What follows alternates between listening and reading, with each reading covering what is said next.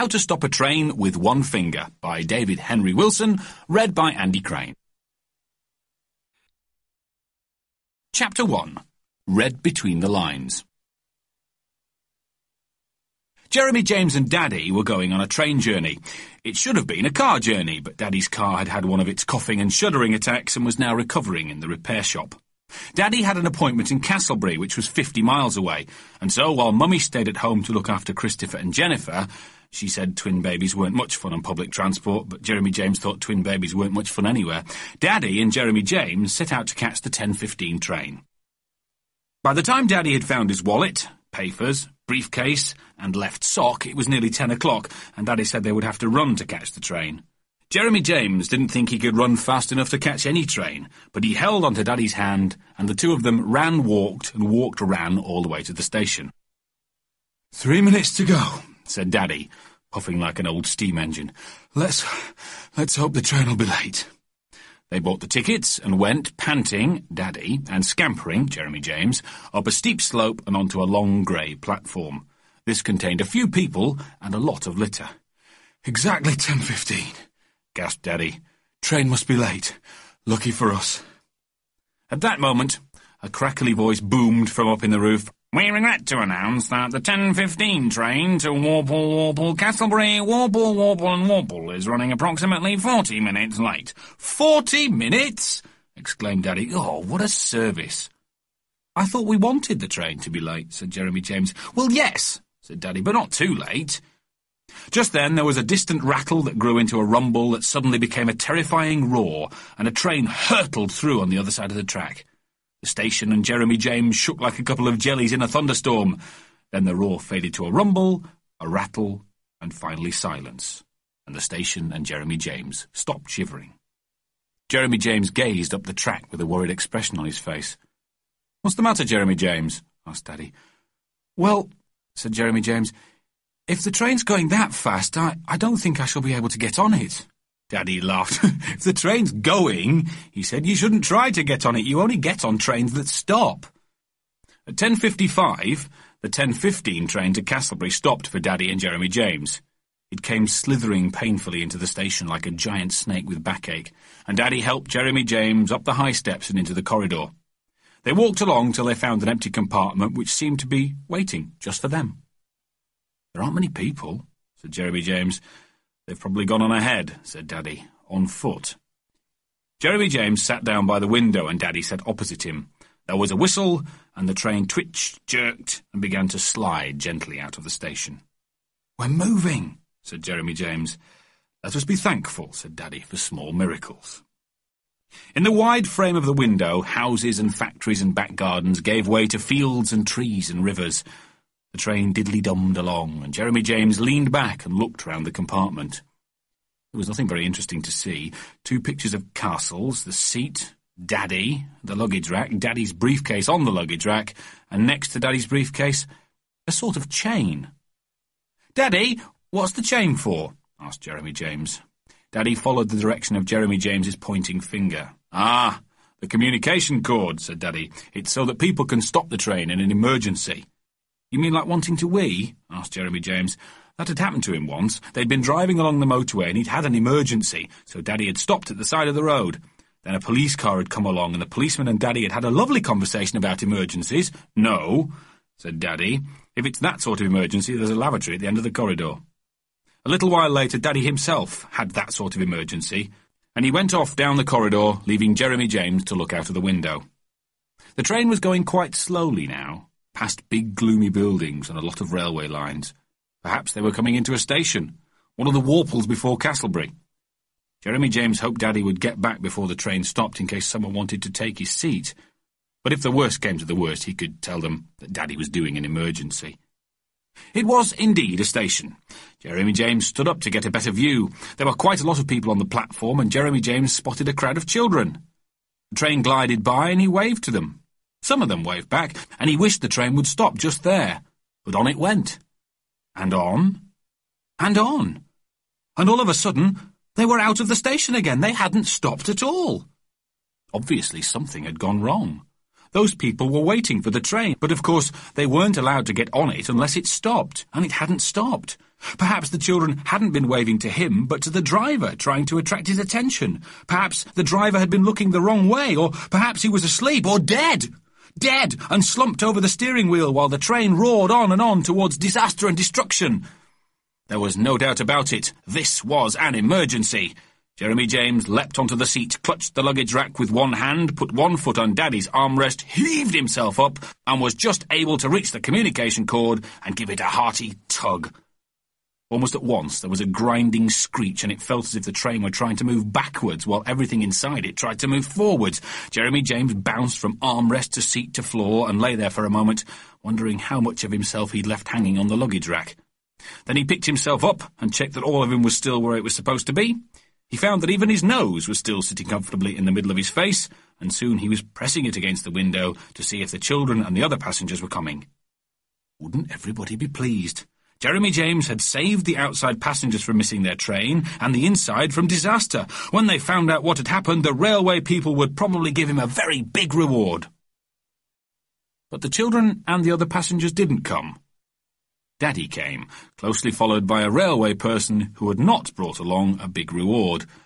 All he brought with him was a peaked cap, a bristly moustache, and a very red face. He didn't seem pleased at all.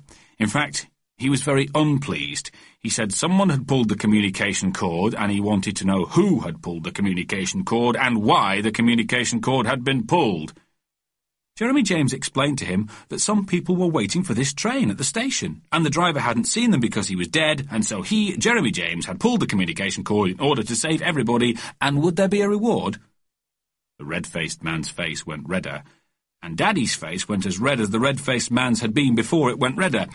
The people at the station, said the redder-faced man, were not waiting for this train, and the driver wasn't dead, and there were 2 passengers on this train who might end up dead after the driver had heard why his communication cord had been pulled, and there would not be a reward, and grown men should learn to control their children, and there'd already been enough trouble today without... The red-faced man now used a word that Daddy had once used when hammering a nail, his thumbnail, into the wall. Mummy had said that such words were forbidden, but the red-faced man obviously didn't know Mummy had forbidden such words, and after he'd said it twice, Daddy went out into the corridor with him and closed the compartment door. Jeremy James sat in the corner and looked up at the chain near Daddy's briefcase. It reminded him of when he'd been on a bus with Mummy. Instead of a chain, there'd been a bell, and when the conductor wanted the bus to stop or start, he rang the bell. The thought occurred to Jeremy James that maybe if he pulled the chain again, the train might start and the red-faced man would go away.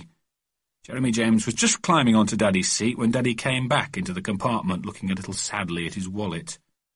"Now what are you up to?" asked Daddy. Jeremy James explained his idea to Daddy, but Daddy didn't think it was a very good idea. "Your ideas, Jeremy James," said Daddy, "have made a late train later, a red-faced redder, and poor Daddy a lot poorer, so I think the best idea, Jeremy James, is for you to stop having ideas altogether." The train was now moving again, and so Jeremy James sat quietly in the corner and looked out of the window. It wasn't easy to stop having ideas. In fact, ideas kept coming to him all the time. He had ideas about ice cream and chicken and sweets and fizzy drinks. He also had an idea about saying he was sorry he'd pulled the communication cord. But he didn't tell Daddy, and so Daddy never knew. Chapter 2. To Be or Not to Be. Daddy and Jeremy James had lunch in Castlebury. Daddy said he fancied some Chinese food, and Jeremy James said he fancied any food, so they went to a Chinese restaurant. Daddy ordered something strange-sounding and strange-looking, and Jeremy James ordered chicken and chips. Chinese chicken and chips looked and tasted just like English chicken and chips, and so did Chinese ice cream and Chinese Coca-Cola. When lunch was over, "I like Chinese food," said Jeremy James. They walked through the streets, stopping only to look in a bookshop and nearly to look in a toy shop, until they came to a large building with pillars, posters, photographs, and a crowd of people in the entrance. Daddy told Jeremy James that this was the theatre, and the people were waiting to see a play. Jeremy James wondered if they would like to see him play, but Daddy didn't think they would. "Besides," said Daddy, "we've got to go and meet a very important man." They went past the crowd of people, up a staircase, and into a corridor, at the end of which was an open door. Daddy knocked and poked his head round it. "Hello, John," said a cheerful voice from inside. "Hello, Malcolm," said Daddy, and he and Jeremy James entered the room. It was a very untidy room with papers, posters, pictures and books everywhere. If Mummy had seen this room, she would have told Malcolm to tidy it immediately. "This is Jeremy James," said Daddy. "Jeremy James, this is Malcolm Crawford, who runs the theatre." "Hello, Jeremy James," said Malcolm, who had a sort of upside-down face with a lot of hair on his chin and none on his head. "Are you important?" asked Jeremy James. "Well, I am to me," said Malcolm. "Are you important to you?" "Yes," said Jeremy James. "Then we're both important," said Malcolm. "Sally!" A fair-haired girl came in from the office next door and smiled at Jeremy James. "Now, would you two like something to drink?" asked Malcolm. "No, thanks," said Daddy. "We've just had lunch." "Yes, please," said Jeremy James. It was decided that Jeremy James should go next door with Sally, have his drink and perhaps do some drawing while Daddy and Malcolm talked about the things they had to talk about. And so off went Jeremy James with Sally, who duly supplied him with his second Coca-Cola and his first paper and pencil of the day. When Jeremy James had finished eating, drinking and burping, he sat at a table drawing a train while Sally sat at her desk and typed letters at 10 times the speed of raindrops. If Sally had continued typing, Jeremy James might well have continued drawing and the afternoon would have passed quite undramatically. But Sally had to go and see somebody. "I shan't be long," she said. "You'll be all right on your own for a little while, won't you?" Jeremy James said he would, and he was, for a little while. But the little while grew into a bigger while, and the train was finished, the station was finished, and the red-faced man with the moustache was finished, and the drawing was boring anyway. From the office next door he could hear Daddy and Malcolm warpling on, and the thought occurred to him that if people were playing in the theatre, they might let him play with them, at least until Daddy and Malcolm had finished warpling. Jeremy James opened the door of Sally's office and stepped out into the corridor. It was empty, and so was the staircase, and the next corridor, and the room he peeped into. Wasn't that a noise from behind the door at the end of the passage? Music, and then voices. Could the people be playing there? Jeremy James slipped through the door and found himself in darkness. But there was light further along, and the voices were very clear now. An old man was telling someone to read a book. That didn't sound much fun, but perhaps Jeremy James could persuade them to play something else. Another man was talking now, not quite so old as the first, but not young either. It wasn't going to be easy to play if everyone was old, only whoever was supposed to be reading was sure to be young. Grown-ups are always telling children to read or draw or do something boring. Jeremy James could see a little more clearly now that his eyes had grown used to the darkness. He was standing behind what looked like walls with gaps between them. The lights and voices were coming from the other side of these walls, and so all he had to do was walk through one of the gaps. "I hear him coming. Let's withdraw, my lord," said the old man's voice. That was a surprise. Jeremy James had not realised that anyone knew he was there. But perhaps they were going to play hide-and-seek with him. Quickly, he walked through the gap and into the light, hoping to see the old man before he hid. The light was so strong, though, that at first he could see nothing. From beyond the light, which was shining on him from all angles, came a loud murmur, followed by a sort of tittering noise. Then, through a gap in the wall opposite, there came a young man with fair hair, a wispy beard, and the strangest black clothes that Jeremy James had ever seen. "To be, or not to be?" said the young man. "That is the question." "Hello," said Jeremy James. A look of surprise came on the young man's face, and there was some loud laughter from beyond the bright lights. "Get off," said the young man quietly without opening his lips. "Off what?" asked Jeremy James. "Get off the stage," hissed the young man. Jeremy James looked down, but as he didn't seem to be standing on anything in particular, he stayed where he was. "Why are you wearing those funny clothes?" he asked. There was now a great roar of laughter from beyond the lights, and Jeremy James screwed up his eyes to try and see who was there. He could just make out some rows of faces, and they all seemed to be looking in his direction, as if he was a sort of television set. Jeremy James turned to the young man who was looking wildly around like someone who's lost a bar of chocolate. "What are we playing?" asked Jeremy James. The young man called out, "Curtain!" which was a game Jeremy James had never heard of. But just at that same moment, an old man came in wearing a long brown robe and a long white beard. "Ah, 'tis the first player's son," said the old man. "No, I'm not," said Jeremy James. "I'm Daddy's son. Come along, my lad," said the old man, bustling towards Jeremy James. Then to the young man he added, "My lord, I'll see that he is safely stowed." He put his hand on Jeremy James' arm, and Jeremy James found himself looking up into a face that wasn't a real face at all. It was old, But the lines were not wrinkles, they were drawings in black, and the eyebrows, which had seemed bushy and white from a distance, were not bushy and white in reality. They were fluffed up and painted. And as for the long white beard, Jeremy James had seen a long white beard like that before.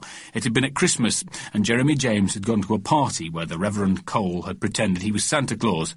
He'd worn a beard just like this one, and it had fallen off when Jeremy James had shown everyone that this Santa Claus was not the real Santa Claus.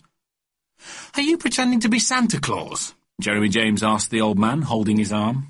The laughter from beyond the lights was now almost as loud as the train that had roared through the station. "Come along, you little horror," muttered the old man, and pulled Jeremy James towards a gap in the wall. Jeremy James didn't like being pulled along by a fake Santa Claus, and somehow in the struggle, the old man got his legs caught in his robe and went tumbling head first down to the ground. This was greeted by a thunderclap of cheering and applause which continued as he clambered to his feet, took Jeremy James under one arm and hurried off through the gap and into the darkness. Waiting in the darkness were some other shadowy figures that Jeremy James couldn't see properly now that his eyes were used to the bright light. "Who is he?" whispered one. "How did he get in? He should be skinned alive. We've got to get rid of him." Jeremy James began to find these dark figures and angry mutterings rather frightening. But then he heard a woman's voice that was a little less frightening. "I'll take him. Give him to me." A hand grasped him, and he was led away through the darkness, out of a door and into a lighted corridor. The lady holding his hand was Sally. "Oh dear," said Sally, "you are going to get us into trouble." "Why?" asked Jeremy James. "Because you weren't supposed to go in there," said Sally, "and I shouldn't have left you on your own. I'll tell you what, shall we keep it a secret, just between ourselves?" "You mean like the price of Mummy's new hat?" asked Jeremy James. "That's right," said Sally. "We'll just pretend you've been in my office all afternoon." And so Jeremy James and Sally headed for the office, stopping only to buy a large bar of chocolate at the refreshment counter on the way. Then Sally sat typing, and Jeremy James sat drawing and eating, while Daddy and Malcolm warbled in the office next door. When Daddy at last poked his head in, Jeremy James had done 3 drawings and eaten 12 squares of chocolate, and Sally had done 12 letters and eaten 3 squares of chocolate. "Time to go, Jeremy James," said Daddy. "Sally, how did you manage to keep him so quiet?" "Oh, I just left him to entertain himself," said Sally. Jeremy James said goodbye to Sally, who gave him a kiss, and to Malcolm, who shook his hand. And then he and Daddy went down the staircase and out into the entrance hall of the theatre. From behind a closed door, Jeremy James could just hear the voice of a woman singing, "And will he not come again? And will he not come again?" "I wonder if she means me," said Jeremy James. "And why should she mean you?" asked Daddy. Jeremy James gave a little smile and took Daddy's hand as they went out of the theatre. "That," he said, looking back while his legs walked forward, "is the question." Chapter 3. 8 Hairy Legs. There was a spider in the bath. Jeremy James was sitting on the lavatory, and he just happened to look sideways and downwards, and there was the spider. It wasn't one of those tiny tickly ones. He didn't mind those. No, it was one of those large, leg-spreading ones, black and hairy and shuddery, the sort that make your backbone run up and down your body. It's not easy to think about other things when there's a black spider sprawling less than 3 feet away from your bare legs. At any moment, it could come scrabbling up the bath and onto your foot, legs, tummy. Besides, where there's one spider, there could be other spiders, and there's just no telling where they might crawl to. Jeremy James immediately felt a goose pimply tingle at the back of his neck, and slapped it hard to make sure the goose pimple didn't creep down onto his back. Then the thought occurred to him that if a spider had got into the bath, another spider might get into the lavatory, and then just think where that could creep to. He leapt off the seat and looked into the pan. Nothing. He looked down into the bath again, just in time to see the spider take a quick scuttly step towards the plug hole. Then it stopped still again, legs slightly bent as if tense to do a mighty leap. If it leapt out of the bath, Jeremy James decided he would leap out of the bathroom. But what should he do if it stayed in the bath? Jeremy James remembered a spider that had once been hanging on his bedroom wall. He had known then that he'd never be able to sleep while it was there, and so he'd taken his bedroom slipper and given the spider a whack. But the result had been a horrible mess. Half the spider had been squelched into the wall, and the other half had been squelched into the slipper, and Mummy had had to come and wipe all the bits and pieces away with a wet cloth. Even then, Jeremy James hadn't slept very well because he kept imagining spider legs running all over him. On another occasion, he'd called for Daddy, and Daddy had arrived with a large sheet of newspaper. "Let's have a look, then," Daddy had said, and with the newspaper spread wide, he had advanced on the spider and had suddenly jammed the paper against the wall and at great speed screwed it up into a big ball. "He won't trouble you any more," Daddy had said. "He's either dead or studying the sports news." But Jeremy James had seen something Daddy had not seen, and he asked Daddy to unscrew the paper again. And when Daddy unscrewed the paper, he found to his surprise that there was nothing there except the sports news. Then they had spent half an hour trying in vain to attract a spider that clearly wasn't interested in sport. That had been another sleepless night. Well, at least this was morning, and the spider was in the bathroom, not the bedroom, but the problem was the same. How do you get rid of a spider without making it into a mess or a magic vanishing act? The spider twitched and twiddled itself one step nearer the plug hole. Jeremy James had an idea. Another few steps, and it would be near enough for him to turn the tap on and swoosh it away down the hole. No mess at all. In fact, as clean an end as you could wish for. "Move," said Jeremy James. "Go on, shoo, quick, march." The spider did not even slow march. Jeremy James stood and looked at the spider, and the spider stood and looked at Jeremy James. This was not going to be easy. Jeremy James needed a weapon, and his eye fell on the bath brush. A scratch with those bristles should make even the toughest spider jump. It might even take the brush for a monster with a moustache and die of fright. Jeremy James ran the bath brush along the bottom of the bath until the bristles were almost touching what might be the spider's 8th little toenail. The spider remained very still. Jeremy James moved the brush again so that it just touched the tip of the spidery toe. The spider twitched. Probably thought it had an itch. Jeremy James pushed the brush firmly against the spider's leg. With a scurry and a flurry, the spider raced forward, while Jeremy James leapt back and dropped the brush in the bath with a clatter. Now his heart was jumping like a grasshopper with hiccups.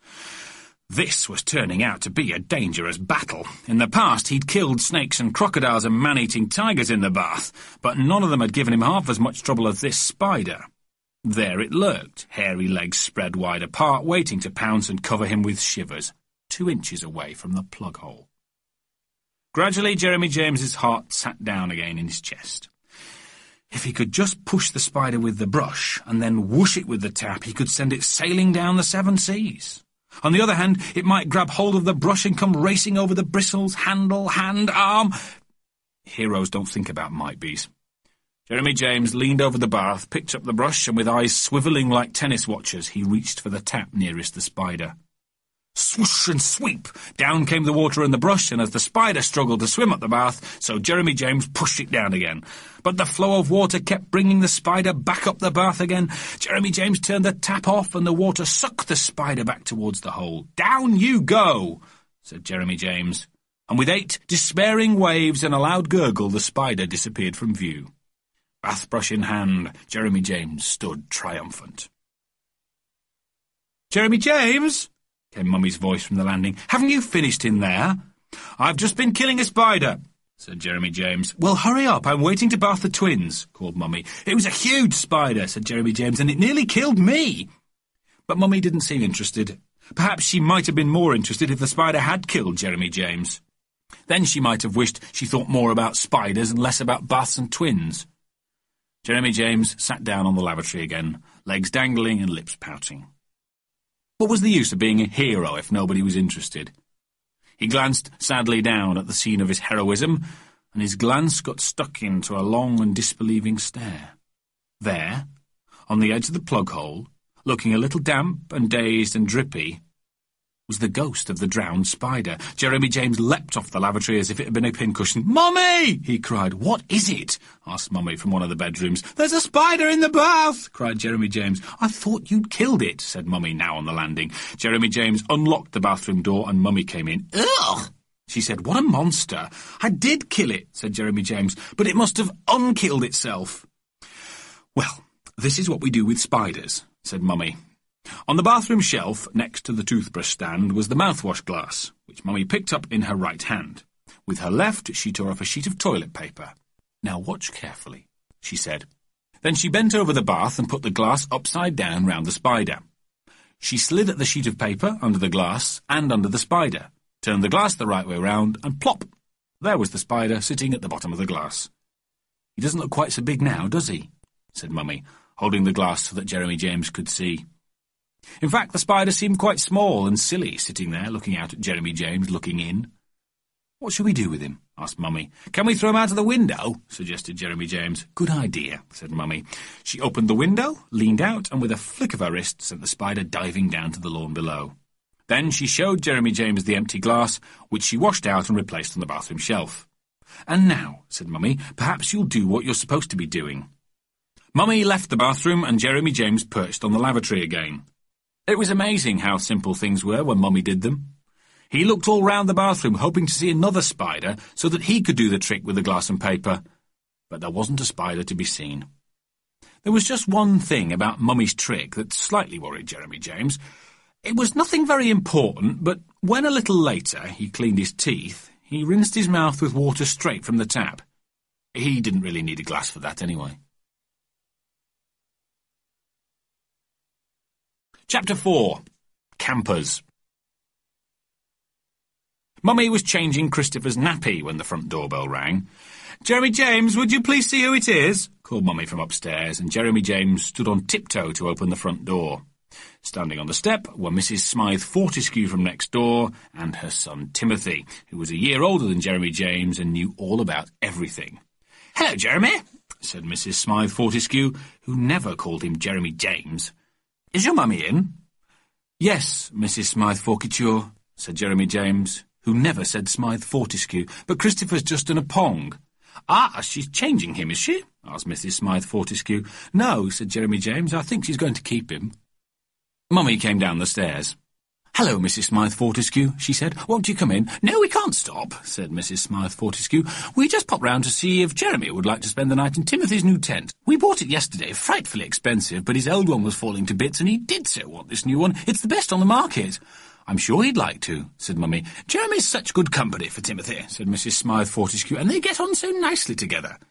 Timothy looked at Jeremy James and held his nose, and Jeremy James poked out his tongue at Timothy. "Would you like that, Jeremy James?" asked Mummy. Well, said Jeremy James. "Timothy doesn't want to sleep there on his own," said Mrs. Smythe Fortescue. "And I'm, well, little past such things, you know.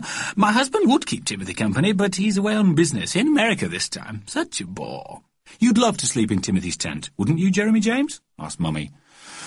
"Well, said Jeremy James. "Oh, good. I'm so glad," said Mrs. Smythe Fortescue. "Then that's settled. The tent's already up in the back garden, and I'll cook them a lovely barbecue supper. Do you like sausages, Jeremy?" "Well, yes," said Jeremy James. "And baked beans and chips." Jeremy James did like baked beans and chips, and he liked sausages, and he liked the idea of sleeping in a tent. It was just a pity that Timothy would have to be there as well. "Good," said Mrs. Smythe Fortescue. "We'll see you later, Jeremy." "Yes, Mrs. Smythe Talkyfoo," said Jeremy James. "Big pong," said Timothy. "And so are you," said Jeremy James. The new tent was a beauty. It was high enough for the boys to stand in, and apart from the 2 air beds, one on either side of the central pole, there was even room for a little table and 2 little chairs. And here they sat, as Mrs. Smythe Fortescue served them with sausages, baked beans and chips, Coca-Cola and ice cream. She left them gobbling like a couple of starved turkeys, and for minutes on end there was no sound but contented munching, slurping, and burping. When eventually they had finished, Jeremy James put his dessert plate on his dinner plate, and his glass on his dessert plate, and sat back, feeling rather pleased with life. "You've never been camping before," said Timothy. Jeremy James felt slightly less pleased with life. He said. "Real campers don't put their dishes like that," said Timothy. "Anybody who knows anything about camping knows you don't put dishes like that." "Well, how do you put dishes then?" asked Jeremy James. "You leave them like this," said Timothy, indicating his own dishes spread out over the table. "My mummy says you should put your dishes like this," said Jeremy James, indicating his neat little pile. "Then your mummy doesn't know anything about camping either," said Timothy. Just then Mrs. Smythe Fortescue arrived to collect the dirty dishes. "Oh, what a good boy, Jeremy," she said, "piling up your dishes so nicely." "My mother's never been camping either," said Timothy, when Mrs. Smythe Fortescue had gone. "It's only men who know about camping." "You're not a man," said Jeremy James. "I will be soon," said Timothy, "much sooner than you." "Well, if you're such a man," said Jeremy James, "why were you scared to sleep in the tent on your own?" "Scared?" said Timothy. "Scared? Me? I'll show you who's scared." Whereupon he hurled himself at Jeremy James, and as he was much bigger and heavier, it was not long before he was sitting on Jeremy James' chest, with his knees pinning Jeremy James' arms to the ground. "Now who's scared?" asked Timothy, scowling down. "Just because you're bigger than me," said Jeremy James, "it doesn't prove you're not—" "Ouch!" Timothy had leaned forward, squashing Jeremy James' head with his chest. "Having a nice game, dears?" came the voice of Mrs. Smythe Fortescue. "You'd better go to the bathroom now before it gets really dark. Timothy, get off, Jeremy." "Can't," said Timothy. "Come along, Jeremy," said Mrs. Smythe Fortescue. "Let Timothy get off now." Eventually, Mrs. Smythe Fortescue made Jeremy James let go of Timothy's knees with his arms and released Timothy's bottom from his chest, and the two boys went to the house to wash their hands and faces and clean their teeth. But Timothy didn't wash and didn't clean his teeth because he said campers never did. By the time they were tucked up in bed, the night was as black as Timothy's knees. Mrs. Smythe Fortescue had left them a torch, which Timothy said only he should have because he was the one that knew about camping. He shone it a few times in Jeremy James' eyes, but then he began to shine it round the tent, and the beam came to rest on the door flap. "Do you think a lion could get through the door?" he asked. "I expect so," said Jeremy James. "Your mother got in, didn't she?" "My mother's not a lion," said Timothy. "She's the same size as a lion," said Jeremy James, "but a bit fatter." There was a moment's silence. The torch continued to shine on the flap. "A ghost could get in too," said Timothy. "Ghosts can get in anywhere," said Jeremy James. "Ghosts can even get into your bedroom, and so can spiders." "Air," said Timothy. There was a noise outside the tent. A padding noise. "What's that?" came Timothy's terrified whisper. "I don't know," whispered Jeremy James. "Put the light out so it won't know we're here." Timothy switched off the torch. There was more padding, then a snuffle-whiffle-snort, then silence, then more silence. "Has it gone?" whispered Timothy. "Don't know," whispered Jeremy James. More silence. No more padding. No more snuffles. "Ooh! Ooh! What's that?" Timothy's voice came out in a hoarse wobble. "That's an owl," said Jeremy James. "No need to be scared of an owl." "Ooh! Ooh! Ooh! Ooh! Sounds like a ghost to me," said Timothy. "Ghosts say boo, not woo," said Jeremy James. "Some ghosts say woo," said Timothy. But boo-saying and woo-saying ghosts didn't really matter anymore to Jeremy James. The weight of the sausages, beans and chips had begun to shift from his tummy to his eyes, and when his eyes closed, his ears closed too.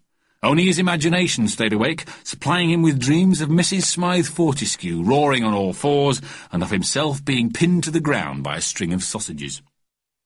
When Jeremy James woke up the next morning, he was surrounded by a glow of orange and green, which he soon realised was the sun shining into the tent and onto the grass. The other thing he soon realised was that Timothy's bed and sleeping bag were still there, and Timothy's clothes were still there. But Timothy himself was most definitely not there. Perhaps, thought Jeremy James with a smile, a lion had gobbled Timothy up in the night. Or a ghost might have taken him off to the land of shivers. Anyway, he had better tell Mrs. Smythe Fortescue. He wasn't sure whether Mrs. Smythe Fortescue would be glad or sorry that Timothy had disappeared, but she would certainly want to know. Jeremy James stepped out of the tent and onto the lawn. "Hello, Jeremy," called Mrs. Smythe Fortescue through the open kitchen window. "Did you sleep well?"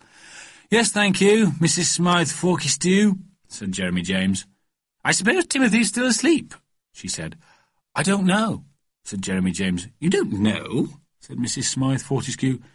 "Well, he's not there," said Jeremy James. "Not there?" echoed Mrs. Smythe Fortescue. "Then where is he?" "Well, we did hear a lion in the night," said Jeremy James, "so with a bit of luck—" "Let's see if he's in his bedroom," said Mrs. Smythe Fortescue. So Jeremy James entered the house, and he and Mrs. Smythe Fortescue went upstairs to Timothy's bedroom, and there, on the bed, totally uneaten and very asleep, lay Timothy. "Wake up, dear," said Mrs. Smythe Fortescue. "Timothy, wake up!" Timothy woke up. His eyes woke up first, and then his brain woke up second, and he sat up in surprise at the sight of his mother and Jeremy James. "What are you doing here, dear?" asked Mrs. Smythe Fortescue. "You were supposed to be in the tent with Jeremy." "Oh, said Timothy. "What was that, dear?" said Mrs. Smythe Fortescue. Said Timothy. "Why aren't you in the tent, dear?" asked Mrs. Smythe Fortescue. Timothy looked hard at the wall. Then he looked at the floor, and then at the bed. "I had a tummy ache. That's it. I had a tummy ache in the night. I had a tummy ache, so I had to come in." "Oh, what a shame," said Mrs. Smythe Fortescue. "It must have been all those sausages and beans. What a pity. And you were so looking forward to sleeping in the tent, weren't you, darling?" "Yes, I was," said Timothy, "only I had a tummy ache." "Well, it was very brave and sensible of you to come back here then, dear," said Mrs. Smythe Fortescue. "Yes, I know," said Timothy. "I came back because I had a tummy ache." Timothy's tummy ache didn't stop him from eating a large breakfast of cornflakes, egg and bacon and toast and marmalade. Jeremy James, who also had a large breakfast, did suggest to Timothy that perhaps people with tummy aches shouldn't be able to eat such large breakfasts, but Timothy said all campers had large breakfasts, and if Jeremy James had been a real camper, he'd have known that. "A real camper," said Jeremy James, with his mouth full of toast and marmalade, "would know an owl isn't a ghost, and a real camper wouldn't get tummy ache in the night, and a real camper, continued Jeremy James, looking straight at Timothy, "a really real camper wouldn't go to bed in his bedroom." Timothy munched his toast and marmalade, and for once he didn't say a word. Chapter 5. Small Talk. There was a new arrival at the house. Jeremy James thought it was a marvellous new toy, Mummy thought it was very useful, and Daddy thought it was a warple nuisance. It was called a telephone. One of the first calls was for Daddy, who was in the bath at the time. With a bath towel draped round his dripping body, he came paddling downstairs, arriving just as Mummy put the phone down. "He'll ring back in half an hour," said Mummy. In fact, he rang back in a quarter of an hour, which brought Daddy paddle dripping down again. That was the first time Daddy called the phone a warple nuisance. Jeremy James listened while Mummy rang a shop, but nothing special happened. She asked when they were open, was told the answer, and rang off. But Daddy's telephoning was rather different. "I'll save myself a trip into town," said Daddy. "I'll ring the post office and find out the cost of an airmail letter to America." "Can I dial the number, please, Daddy?" asked Jeremy James. "Why not?" said Daddy. "Put your finger here. Now, dial 74431. With the receiver at his ear, Jeremy James listened to the whirring of the numbers, and when he had finished, he could hear a brr sound at the other end. "I'd better take it now," said Daddy. Jeremy James heard someone say, "Hello," and then Daddy said, "Good morning. Could you please tell me the cost of an airmail letter to America?" The voice at the other end said something indistinct, and then Daddy said, "Oh, sorry, I must have got a wrong number," and put the phone down.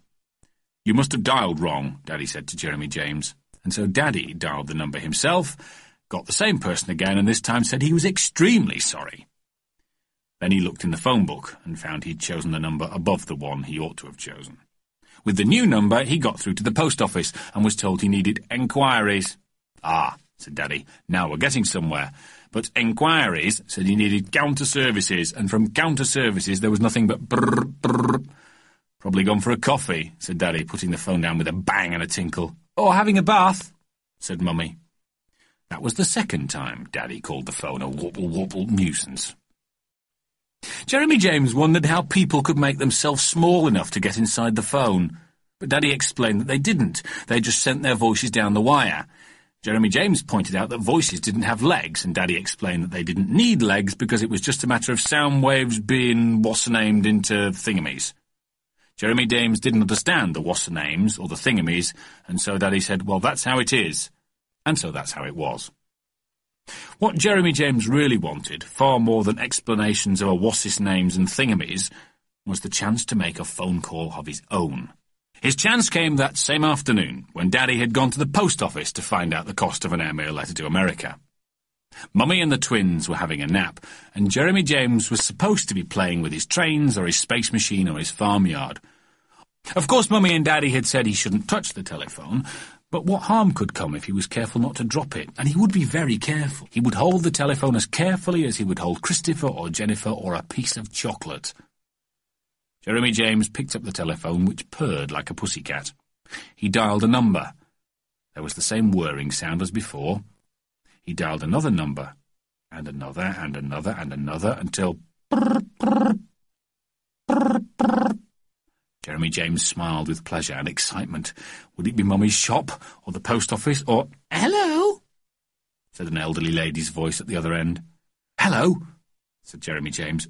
"Who is it?" asked the lady. "It's me," said Jeremy James. "Who's me?" asked the lady.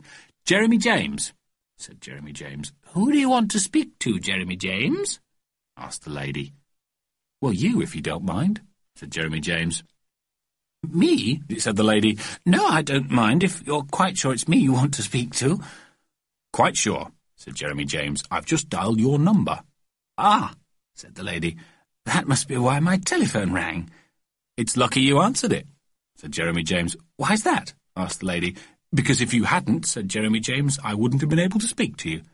"That's true," said the lady. "Now tell me, Jeremy James, what have you been doing with yourself?" "Well, Daddy's out, and Mummy and the twins are asleep, so I'm all on my own with boring trains and things," said Jeremy James. "What have you been doing?" "I'm all on my own too," said the lady, "so I was knitting some clothes for my grandchildren." "Knitting?" cried Jeremy James. "That's even more boring than trains." "There's not much else for me to do," said the lady. "No, there's not much else for me to do either," said Jeremy James. "Are your grandchildren asleep too?" "Oh, no, they don't live here," said the lady. "I live alone." "Haven't you got a husband?" asked Jeremy James. There was a little stretch of silence at the other end of the wire, and then the lady told Jeremy James that her husband had died 6 months ago. Her voice seemed suddenly to have a sort of knot tied in it. Jeremy James said he was sorry her husband had died, because that meant her husband wouldn't come back, would he? "No, he won't come back," said the lady sadly, "and that's why I have to live alone." "Can I come and visit you one day?" asked Jeremy James. "That would be lovely," said the lady, "but you don't know where I live, do you?" "I could walk along the telephone wire," said Jeremy James. "I think it might be easier if I told you my name and address," said the lady. "Then perhaps your Mummy and Daddy could bring you for tea one day." Then she told Jeremy James her name, which was Mrs. Small, and her address, which was 4 Silver Street, Netherton, Carlisle.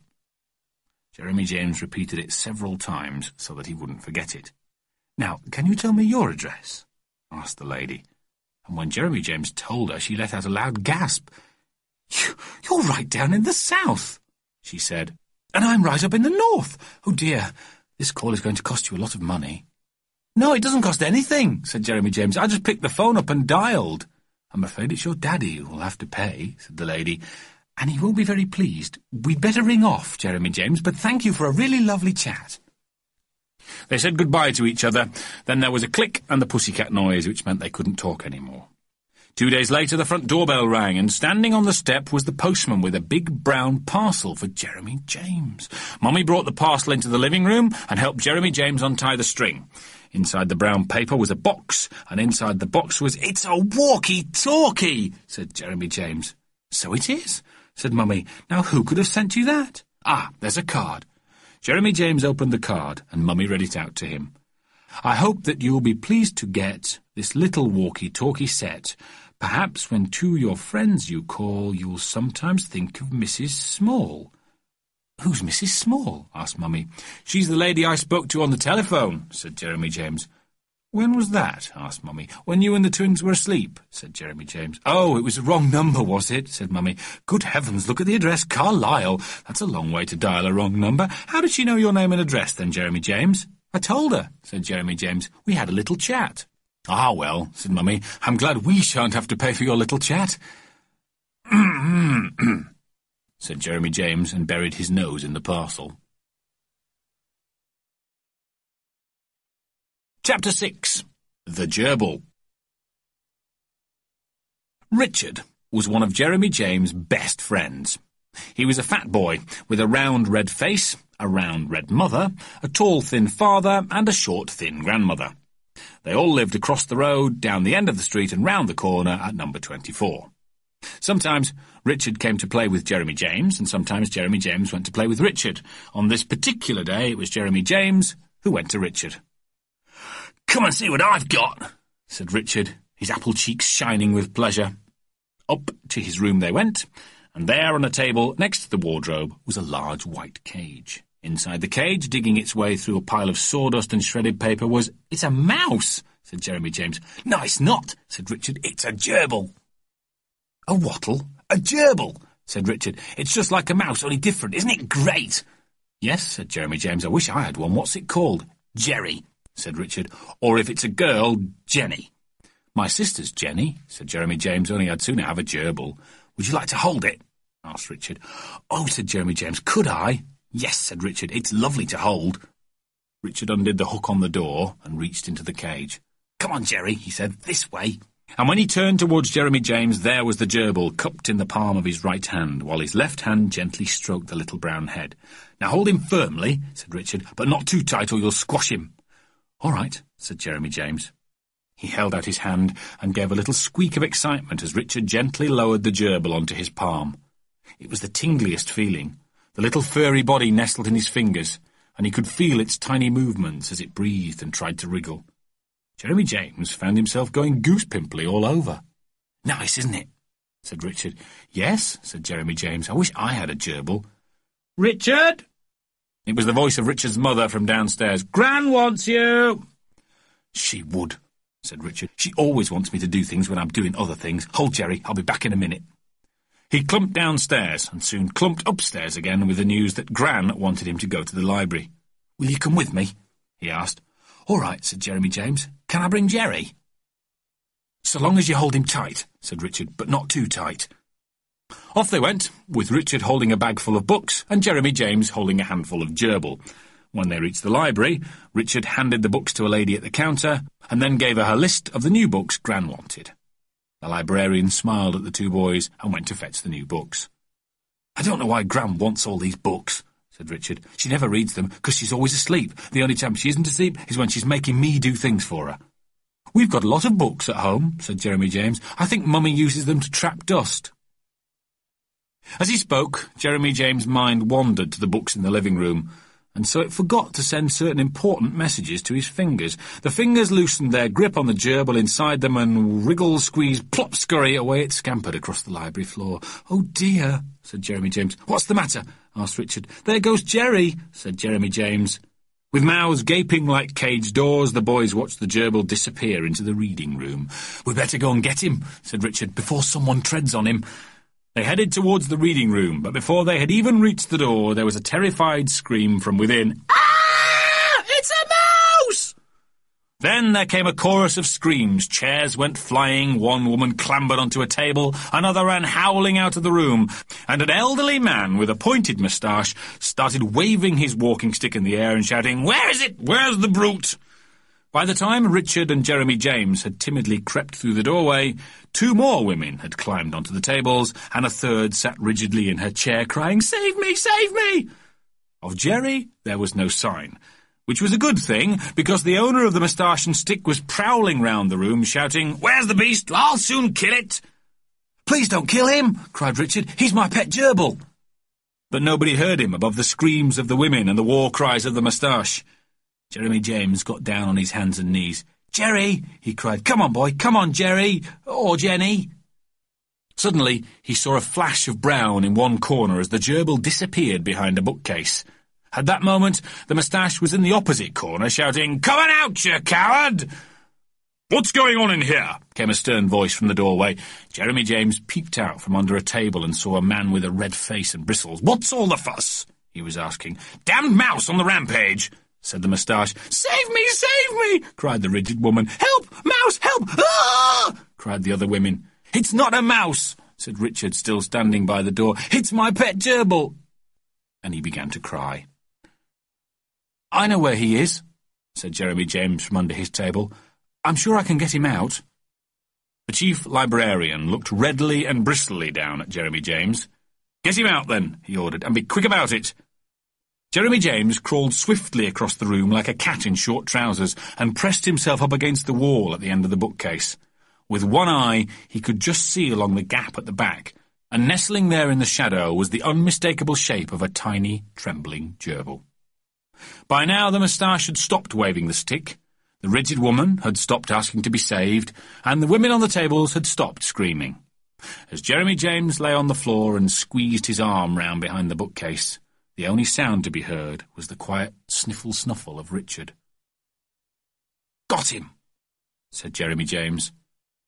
A sigh went round the reading room.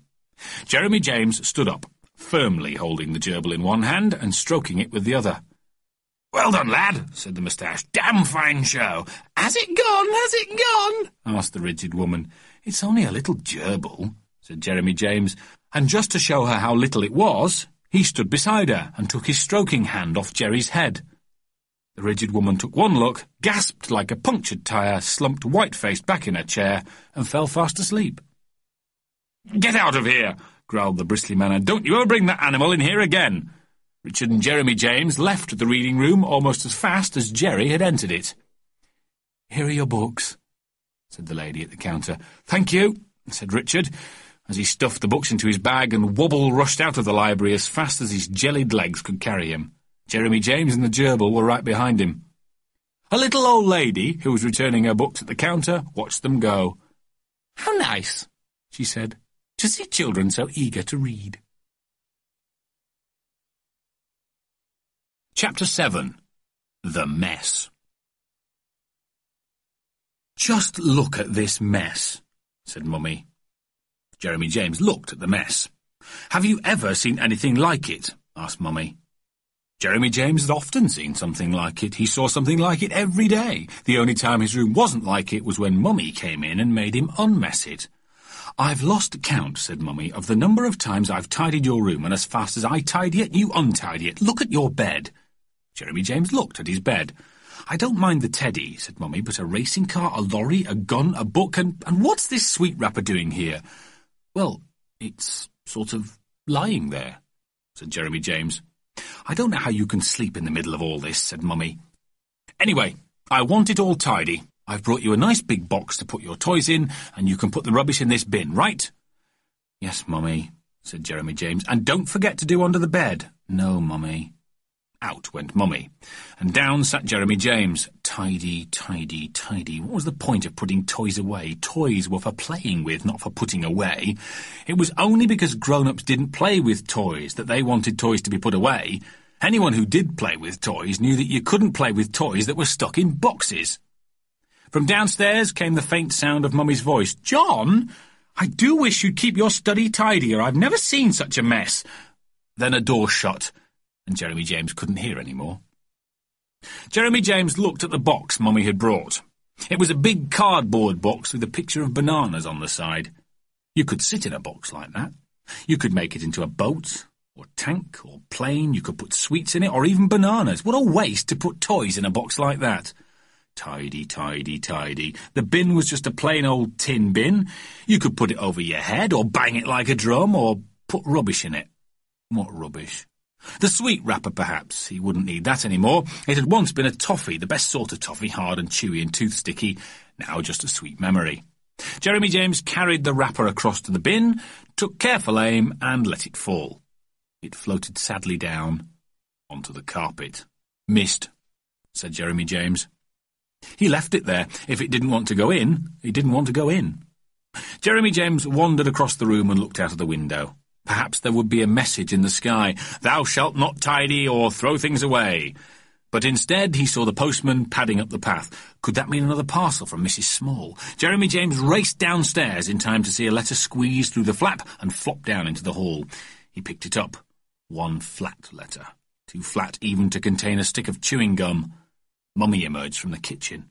"There's a letter, Mummy," said Jeremy James, holding it up and hoping Mummy would say, "There's a good boy, now you needn't bother with the tidying."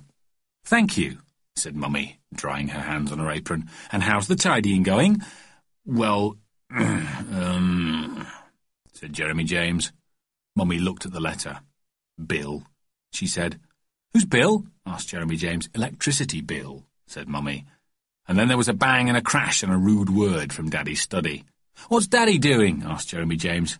"Tidying," said Mummy. "Off you go." And Jeremy James dragged himself towards the stairs. "Mummy," he said, "can I just have a little drink?" "When you've put all your things away," said Mummy, and went back into the kitchen.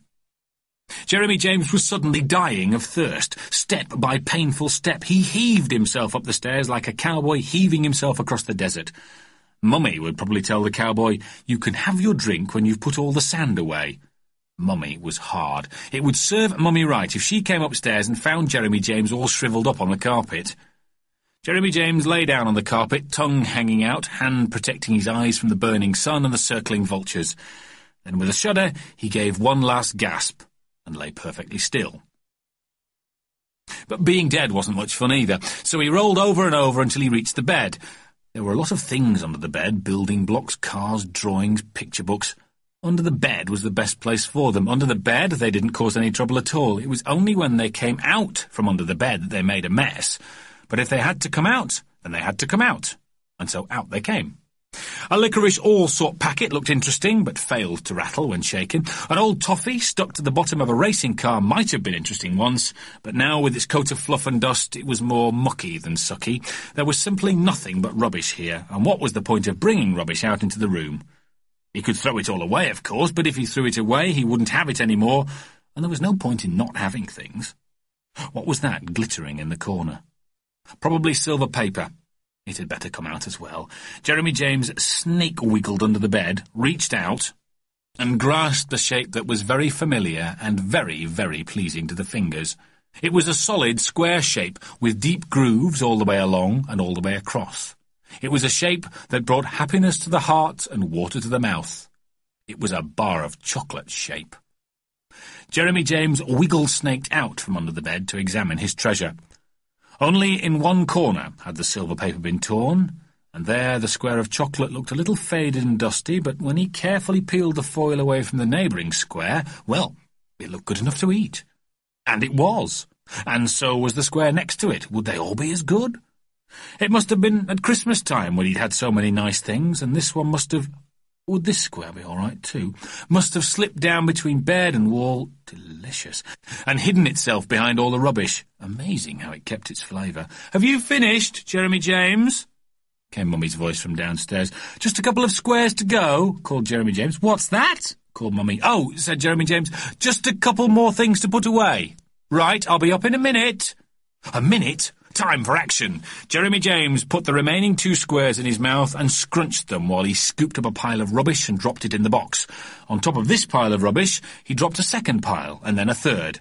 Next came the racing car, lorry, gun and book from the bed, more toys from the floor, the bedside table, the chair, everything piled onto the pile, above the pile, on the pile. With 2 seconds to go, as Mummy's footsteps creaked on the top stair, Jeremy James lifted up his bedside rug and spread it neatly over the bulging box. "That's better," said Mummy. "Isn't that better, Jeremy James?" "Yes, Mummy," said Jeremy James. "No rubbish, though." "No, Mummy." "Did you find any lost treasures?" Just a what's name," said Jeremy James.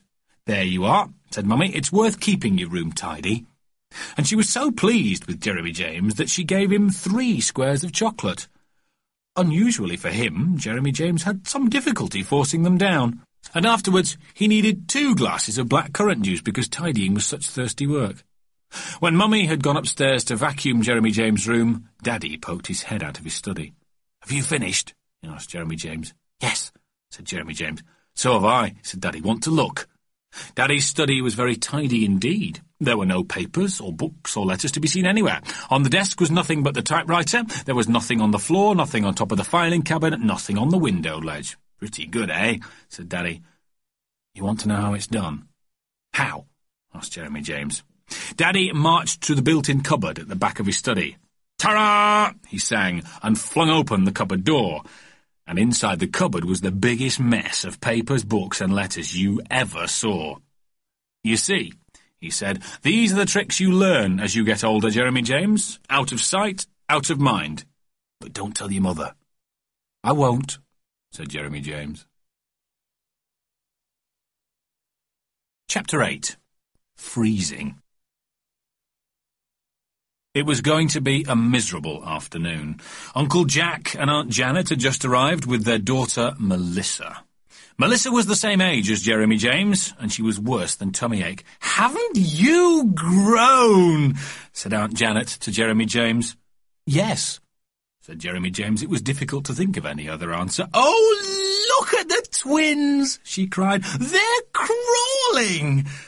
Christopher and Jennifer were indeed scrabbling round the living room and giggling, but what was so special about that? If Jeremy James had crawled round giggling, would anyone have shrieked and clapped their hands?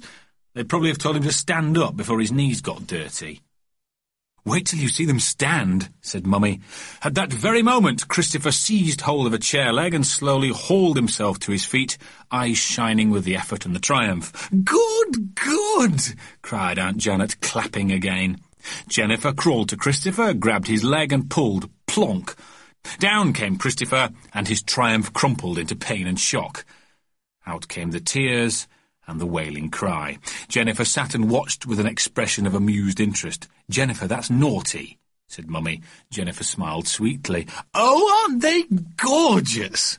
said Aunt Janet. It was going to be a miserable afternoon.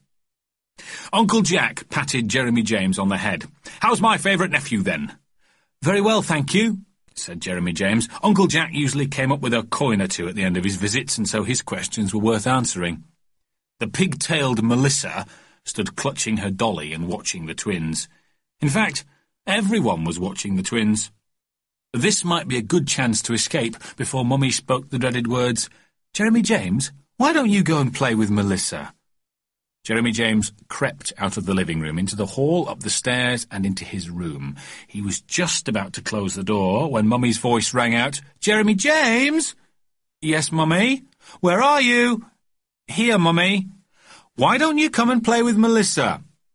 It was a question which Jeremy James could have answered in some detail, but while he was still looking for the best way to start his list, Mummy spoke again. "Melissa, dear, would you like to go up and play with Jeremy James?" "No," said Melissa.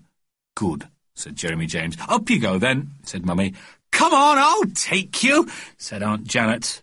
And up they came, Mummy, Aunt Janet, Melissa, and Dolly. "What a lovely, tidy room," said Aunt Janet. Mummy smiled at Jeremy James, and Jeremy James grimaced at Mummy. "Do you always keep it so tidy?" asked Aunt Janet. "Only when Mummy makes me," said Jeremy James. "Now, you better play in here till it stops raining," said Mummy, "so have a nice game." Mummy and Aunt Janet went downstairs again, leaving Jeremy James and Melissa to eye each other like cat and dog. "What are we going to play?" asked Melissa. "I don't know," said Jeremy James. "What about Ludo?" "I don't like Ludo," said Melissa. "Do you like racing cars?" asked Jeremy James. "No," said Melissa. "We could play cowboys," said Jeremy James. "I don't like cowboys," said Melissa.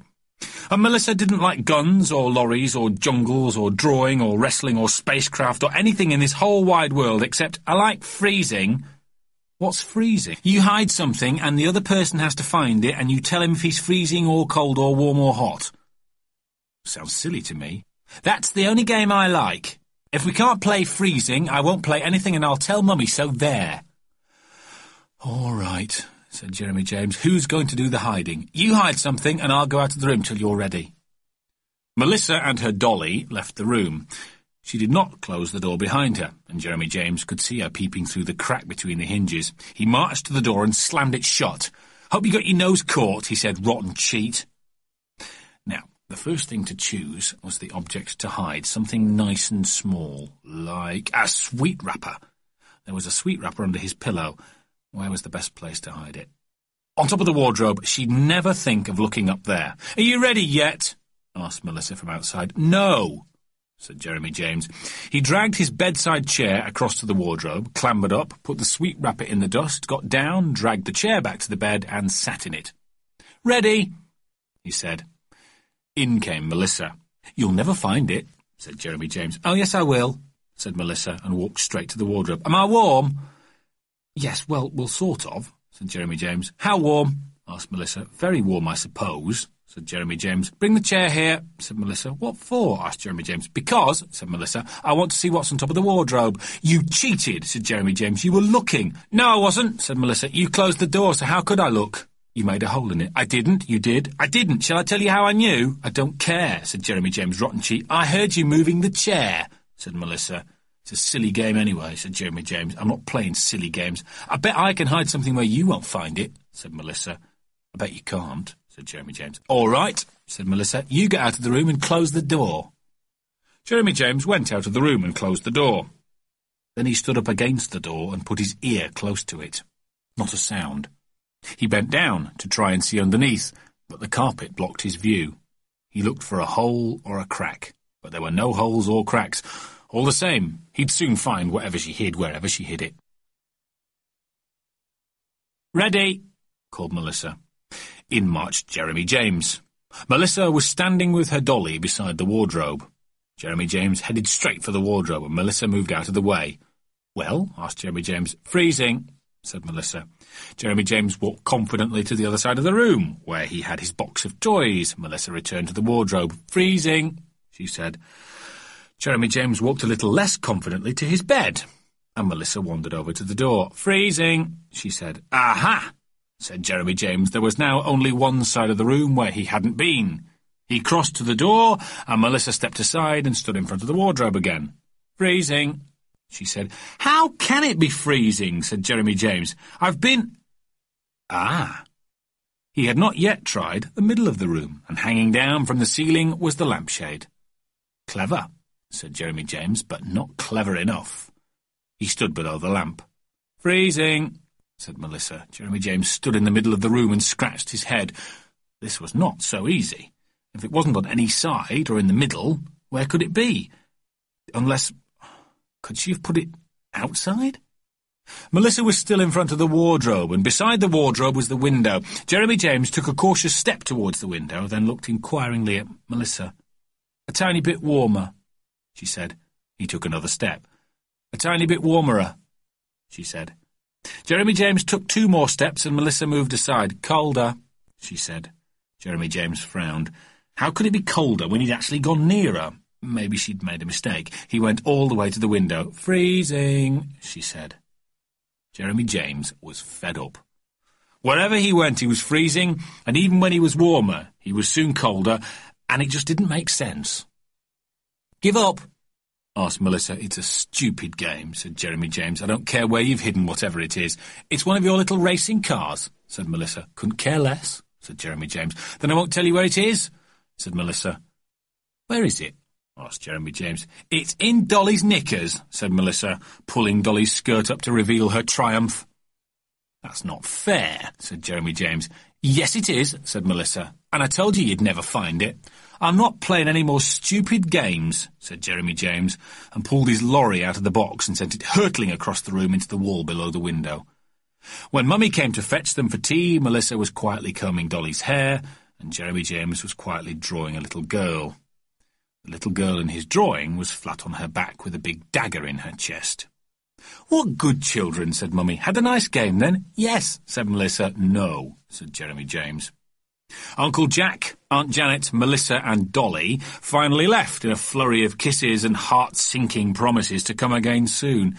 It had indeed been a thoroughly miserable afternoon. But 2 bright things had come out of it. One was the shiny 50-pence piece that Uncle Jack slipped into Jeremy James' hand as they said goodbye. 50p was worth being miserable for, and the other consolation was the thought that it might be fun to have a game of freezing with Timothy from next door, especially if they each hid a packet of sweets and played finders keepers. Chapter 9. The Crooked House. Mummy had decided that the whole family should have their photograph taken. Mummy and Daddy themselves had, of course, taken lots of photographs, whole albums of them. Mummy was very good at photographing upwards. Her photos were always full of huge expanses of sky, treetops, or the roofs of houses, and if they were taken indoors, she was good at catching ceilings and the tops of walls. Then occasionally she would also manage to catch somebody's face, usually right down at the bottom of the picture. Daddy, on the other hand, photographed downwards. He was a specialist in feet, lawns, roads and carpets. Legs and even bodies could often be seen in his pictures, but faces were a rarity. If he did photograph a face, it usually ended at the mouth or nose. You hardly ever saw a pair of eyes in one of Daddy's pictures. and so Mummy persuaded Daddy to make an appointment with a Mr. Pringle, who was a real photographer and could actually get faces into the middle of his pictures. He lived a little way out of town, but the Smythe Fortescues from next door had been to him, and Mummy reckoned that if he could photograph Timothy, he could photograph anyone. Mr. Pringle had wavy grey hair and a smooth pink face, and he wore a mauve jacket. He didn't say photograph, but photograph, and he walked with a heavy limp, as if one of his legs was twice as heavy as the other. He lived in a tiny cottage whose doorways were so low that Daddy had to duck his head to get through them. The little rooms were full of pictures and ornaments, and there seemed hardly enough space for anyone to sit down. Not that the family were invited to sit down, they simply passed through on their way to what looked like a barn in the back garden. The barn was what Mr. Pringle called his studio, and it was full of lights, pictures, screens and cameras. "Have you ever been inside a studio before, Jeremy James?" asked Mr. Pringle. "I don't think so," said Jeremy James, "and why do you talk so funny?" "Well," said Mr. Pringle, "I can't pronounce my R's. Some children can't pronounce R either, but I suppose you can." "Yes," said Jeremy James. "Lucky you," said Mr. Pringle. "And why do you walk so funny?" asked Jeremy James. "Shh, Jeremy James," said Mummy, her face going a little red. "It's all right," said Mr. Pringle. "He's quite right to ask. I can't walk properly because I've lost a leg." "Does that mean your leg is dead?" asked Jeremy James, "or did you just drop it somewhere?" Jeremy James had once met a lady who had lost her husband and son, and he'd spent hours looking for them, till he was told that lost meant dead. Now he wasn't sure when lost meant dead and when lost meant lost, as in I've lost a piece of chocolate. But apparently Mr. Pringle's leg was neither dead lost nor lost, but had simply been taken away after an accident. "Where did they put your leg after they'd taken it away?" asked Jeremy James. "To tell you the truth," said Mr. Pringle, "I don't know. Maybe they buried it." Jeremy James would have liked to ask more questions about the lost leg, but Mr. Pringle now busied himself in the studio.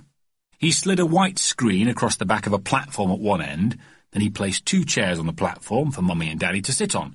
Mummy was to hold Christopher, Daddy was to hold Jennifer, and Jeremy James was to stand in between. It was all very simple until Mr. Pringle started messing about with the lights. He turned them on, he turned them off, he moved them here, he moved them there, he made them lighter, he made them darker, he put them lower, he put them higher, and all the time he kept saying, "We must get it right, mustn't we?" "Or at least," said Daddy to Mummy, "black and white." Jeremy James decided that photography was boring. Jennifer decided it was funny, perhaps because of the silly faces Daddy was pulling, and Christopher decided it was the perfect moment to do his number 2. There was a sudden loud and rather rude noise. He wriggled back stiffly in Mummy's arms, and the studio was soon filled with a smell that had nothing to do with photography. "Oh dear," said Mummy, "I think I'd better change him, or we'll never be able to smile." Mr. Pringle caught a whiff and swiftly opened the door for Mummy.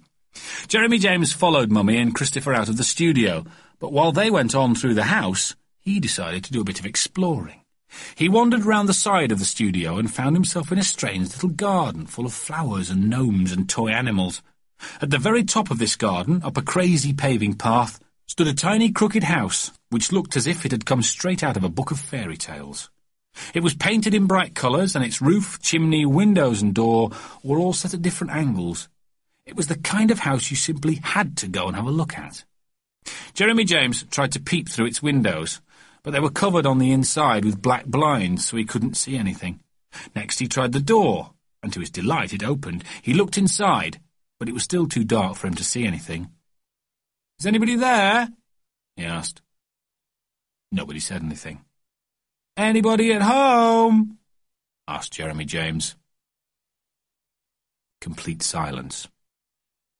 Witches lived in houses like these, so you had to be careful. It could be the house of the witch that took Mr. Pringle's leg away after his accident. Mr. Pringle might even have come here looking for his leg and not found it because it was too dark for him to find anything, or because he was too frightened even to look. After all, not everyone is brave enough actually to go inside a witch's house. Jeremy James wasn't even certain that he was brave enough. "Are you sure you're not at home?" asked Jeremy James. No reply. If a witch was at home, she'd probably say she was at home, and if she was asleep, she would be snoring. Jeremy James stood still and quiet. Not a sound.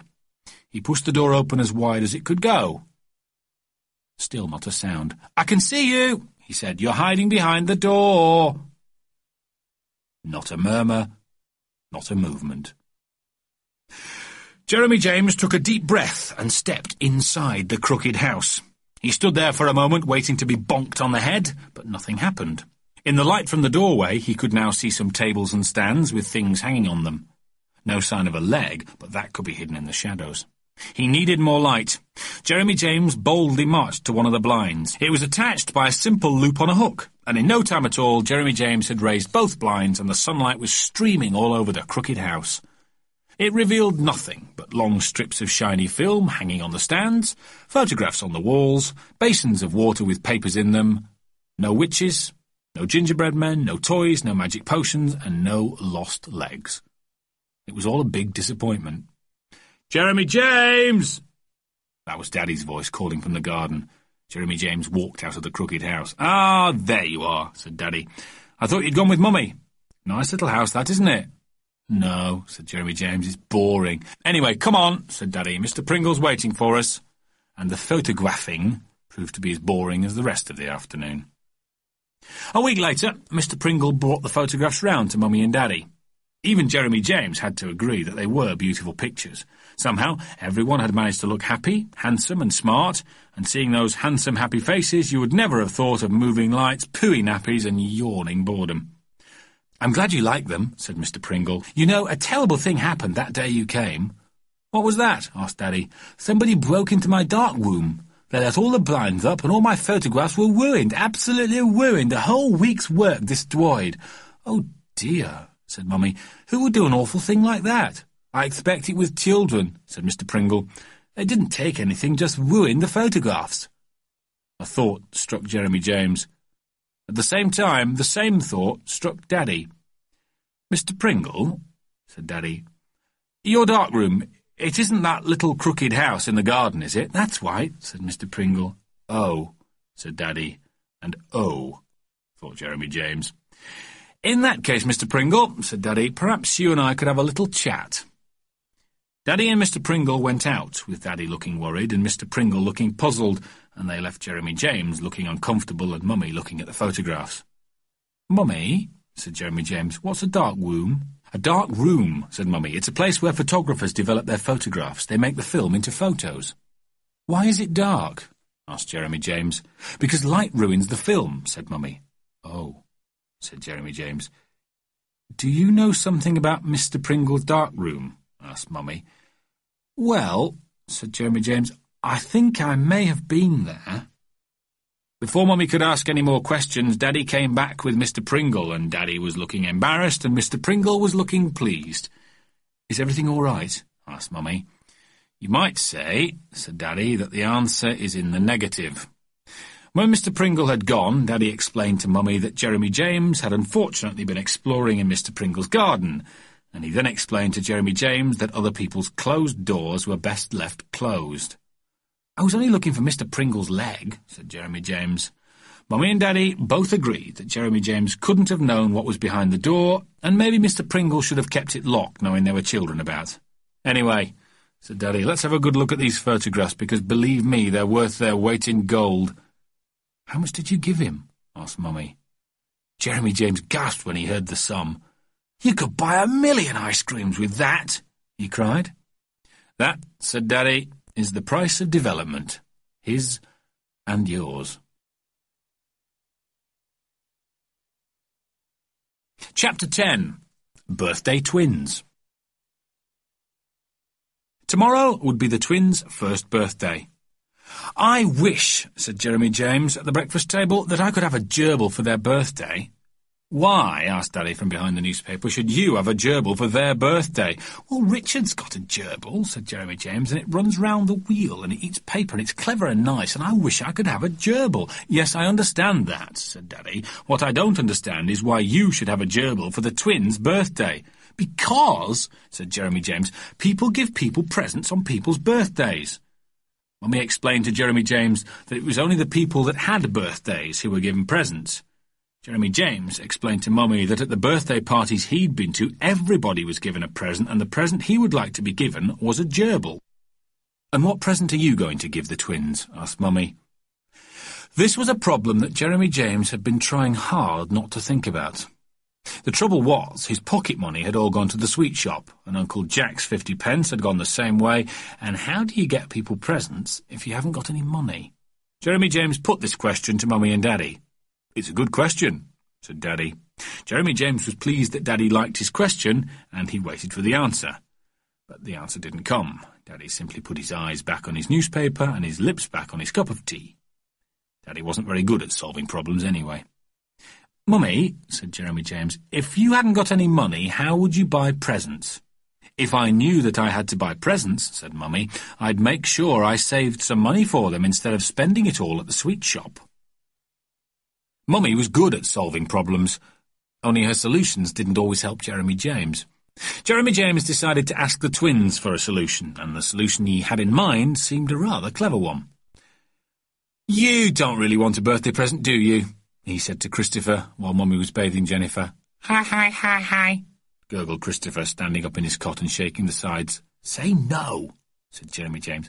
hi, hi, hi, said Christopher. "Not hi, hi, hi," said Jeremy James. "No. Say no.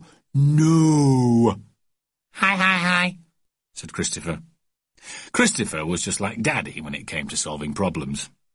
10 minutes later, when Mummy was bathing Christopher, Jeremy James put his suggestion to Jennifer. "You don't want a birthday present, do you?" he said. "Just say no."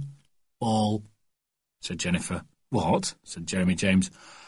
"Ball," said Jennifer. "Boo, jem, jem, whiffer." "No," said Jeremy James. "Say no." Jennifer laughed. "Jem, jem," she said. "Whiffer, ball, jeffer, boo." Jennifer was just like Mummy when it came to solving problems.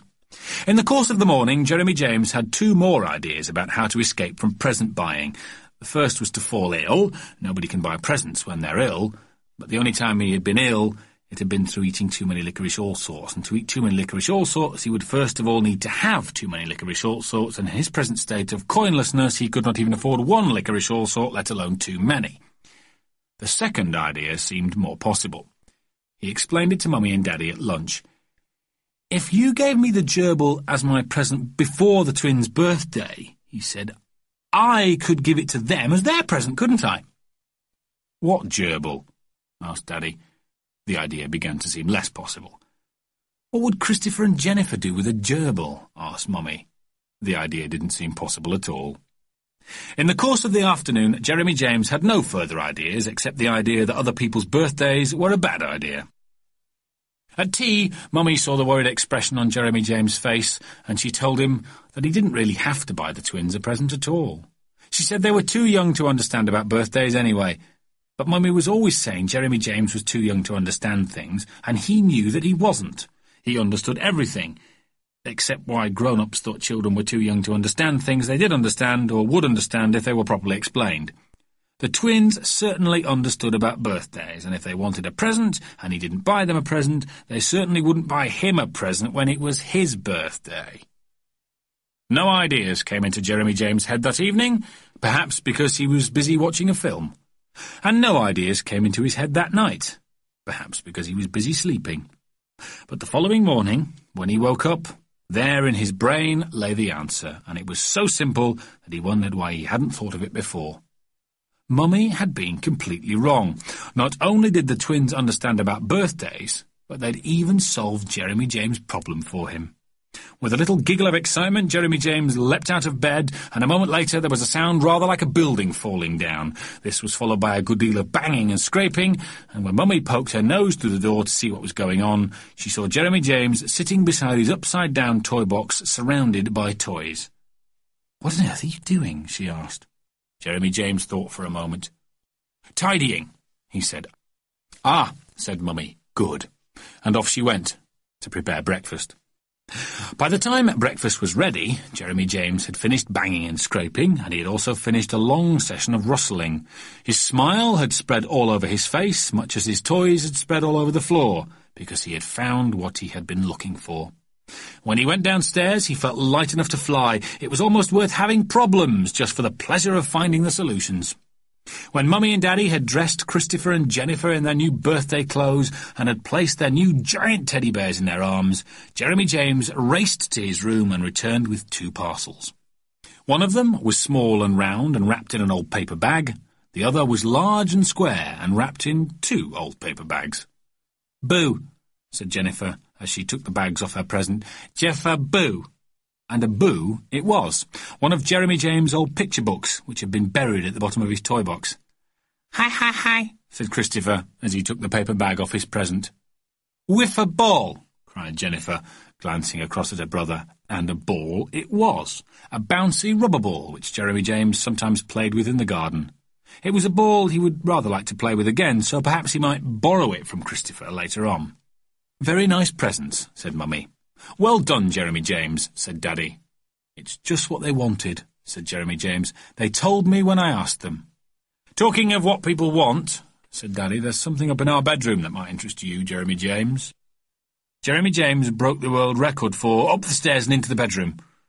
On the dressing table was a large cage of glass and metal, and inside it was a wheel. Near the wheel was a ladder, and near the ladder was a swing. And near the swing was a bowl of water, and near the bowl of water was a pile of sawdust, and in the sawdust, huddled together and fast asleep, were the tiny furry bodies of 2 gerbils. Jeremy James let out a whoop that would have turned an oak tree into sawdust. 2 gerbils! "We thought one would be lonely on its own," said Daddy from the bedroom doorway. "Happy unbirthday, Jeremy James." 2 gerbils! cried Jeremy James for the 3rd time. "What are you going to call them, then?" asked Mummy from behind Daddy. Jeremy James knew straight away what the gerbils were going to be called. "Whiffer and Jeffer," he said. Mummy and Daddy laughed. "Why Whiffer and Jeffer?" asked Daddy. "Because," said Jeremy James, "they're twins, and they're clever and nice, and thank you, and Richard's only got 1 gerbil, and Whiff and Jeffer are the best present in the whole world." There was no doubt that birthdays were a good idea after all, and so were twins.